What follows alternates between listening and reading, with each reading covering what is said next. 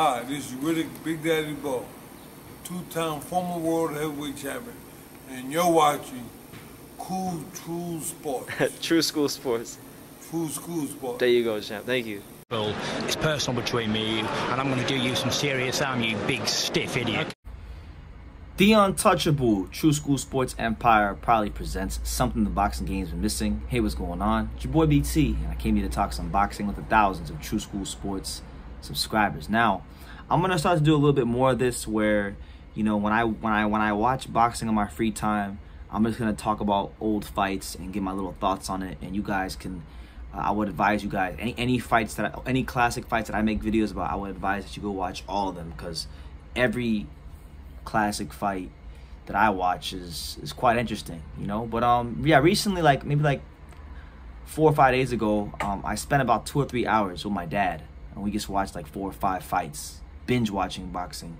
So one of the fights that we watched was a fight that I've heard a lot about, and you guys know I'm like a big Riddick Bowe fan. Riddick Bowe's a big part of this channel's history. My favorite heavyweight of all time is Riddick Bowe. I made no secrets about that. I love his skills as a big man at 6'5". Nobody had the inside skills of Riddick Bowe, and that's the facts. But one fight that I've always heard about of his that I never got around to watch was his fight earlier in his career, back in like April of '91. April of '91, he took on none other than Tony Tubbs. You know, Tony Tubbs, the former WBA heavyweight champion. Or no, not WBA. It was WBA? I think it was, yeah, WBA. When he beat Greg Page. He beat Greg Page, became WBA heavyweight champion. For those that don't know, Tony Tubbs was like a really, really good boxer. Undisciplined, fluctuated in weight a lot. So like he won the title against Greg Page, lost the next fight against Tim Witherspoon. But he was one of those guys that when he was good and ready and he came in shape, he could really go in there and box you up. You know, really good fighter. Tony Tubbs had this like looseness about him, to where like, you know, it almost seemed like he was too loose in there, like he was too cool for school. Like, man, Tony Tubbs was when Tony Tubbs was on his game, when he was on his A game, Tony Tubbs could box his ass off, and it was just fun to watch. But anyway, I watched this fight against Riddick Bowe because I'd heard a lot about it. I've heard some people say that Riddick Bowe lost to Tony Tubbs. Now, Riddick Bowe at this point in time had 22 fights. He was 23-0 going in. This was like, what, 7? We're talking about 19 months before, about a year and a half before he fought Holyfield, because he fought Holyfield in November of '92. This is April of '91. So Riddick Bowe was still very much in development. He was still learning. You know, Tony Tubbs was like 3 years removed from getting knocked out by Mike Tyson in 2 rounds. Mike Tyson, he fought the prime Mike Tyson, and prime Mike Tyson folded him up, beat the living shit out of him in front of everybody at the Tokyo Dome in Japan. It was absolute pandemonium. If you never watched that fight, go watch that one as well. But in that fight, like Tony Tubbs, even in defeat, he went out on his shield, and he was there to rumble Mike Tyson, even though people said that wasn't a good idea. He had that dog about him. But anyway, so let's get to the fight. So when I watched this fight, and I've watched a lot of Riddick Bowe fights. Like I've watched fights of his as a prospect. Like I've watched him against Burt Cooper, and I watched him against Everett, Bigfoot Martin. But this fight with Tony Tubbs was a bit different, because he had a guy in there that was an elite, when in shape, an elite, slick boxer. A guy that is hard to hit, hard to time, can hit you from different angles, can get you to fight at his pace. And if you don't have things in your skill set to offset his rhythm, because Tony Tubbs is the definition of a rhythmic fighter. He's like one of the most rhythmic fighters there is, meaning that, you know, some fighters, like rhythm is everything in boxing, but rhythm means more for some fighters than others. So like guys that rely on boxing skills, who don't have elite power, they're more rhythmic than fighters who have, you know, elite power. Tony Tubbs in this fight was all the way in his bag. I mean, I watched this fight, and to my surprise, I actually think Riddick Bowe lost this fight, and I thought he lost it pretty wide. I thought Tony Tubbs put on a boxing clinic on Riddick Bowe. Like, I'm talking like they fought 10 rounds. I thought Tony Tubbs won 7 of the 10 rounds. 6 at the worst, but he won the fight. Like, he beat Riddick Bowe. Riddick Bowe in this fight actually looked a lot robotic. He looked very mechanical. He looked very robotic. He was, even though he was like a year and a half away from the Evander Holyfield, the first Evander Holyfield fight where he put it all together and became heavyweight champion of the world, undisputed. He looked such a far cry from that in this fight with Tony Tubbs. And I think a lot of that had to do with the fact that Tony Tubbs was very loose in round 1. Tony Tubbs was doing a good job of offsetting Bowe. He was doing a good job of really neutralizing Bowe's jab. Neutralizing Bowe's jab with his jab, with the up jab, with the straight jab, with the right hand. You know, one thing also that's really good about Tony Tubbs is he's very good at moving. Some fighters are more comfortable moving one way than the other. But the thing about Tony Tubbs is he's very loose.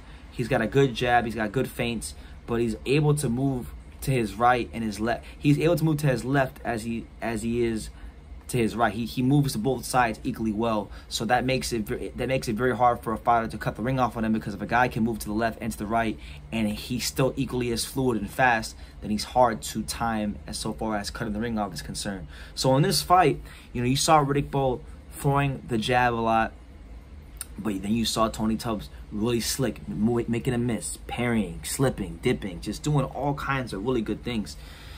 And I feel really bad for Tony Tubbs. And like it's crazy to even say, like, even back in the 90s, like sometimes as boxing fans, we like to romanticize history and say, oh, well, back in the days it wasn't like this. When in all reality, the A-side guys were getting preferential treatment all the way back in the early 90s. Riddick Bowe did not beat Tony Tubbs. Tony Tubbs was an inconsistent ass fighter. I mean, if you look at his weight, like just look at the weight that he fought at his last 3 fights before the Riddick Bowe fight. He fought at 245 pounds against Mike Cohen, 233 pounds against Orla Norris, 244 pounds against Lawrence Carter, and then when he fought Bowe, he was 234.25 pounds. So constant fluctuations in weight was a theme of his career.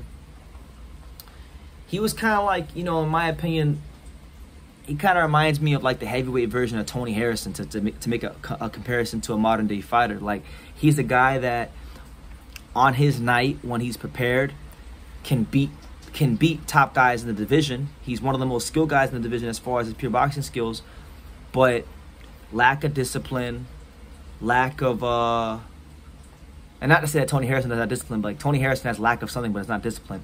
But like he had lack of discipline. Tony Harrison has lack of stamina. But like he's the same in the sense that he had some of the best pure boxing skills in this weight class, and if he had a little bit more quality in certain areas, he would have been one of the best heavyweights of his era. But due to lack of discipline, very inconsistent fighter. But this was one of his best performances. This is one of his finest hours, Tony Tubbs. And you know, from the Bowe side of things, it's a fight I thought he lost, but I think a fight like this is what, like, fights like this against Tony Tubbs is what got him ready for Holyfield, because you know, when you have a slick heavyweight like that, who can box, who can move, who can feint, who can slip, who can punch, who's got a good jab, who's got a good up jab, who's got a good right hand, who's got a respectable left hook. He's just a very well balanced heavyweight all the way around the board.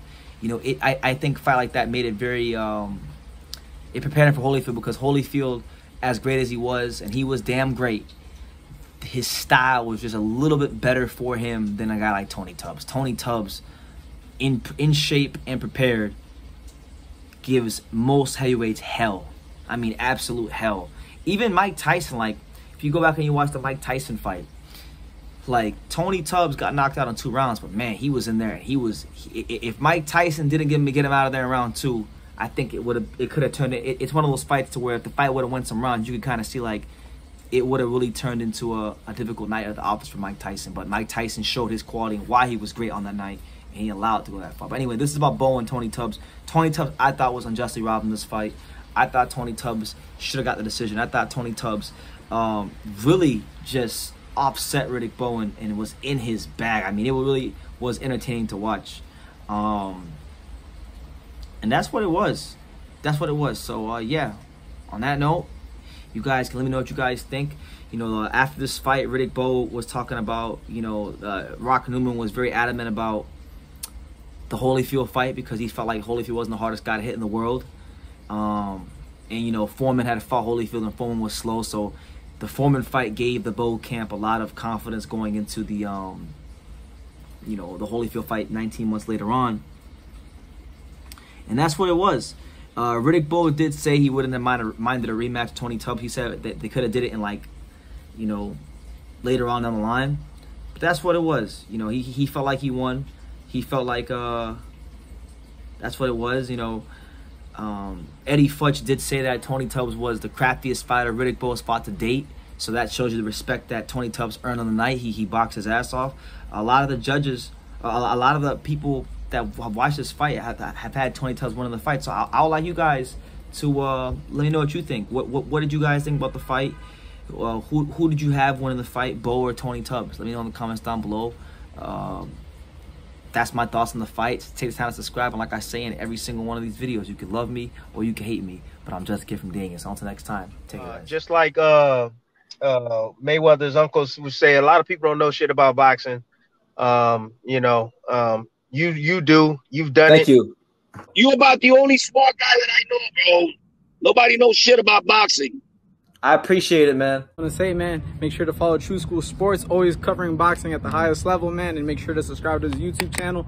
Follow him on Instagram at Just a Kid from Danny as well. He the plug.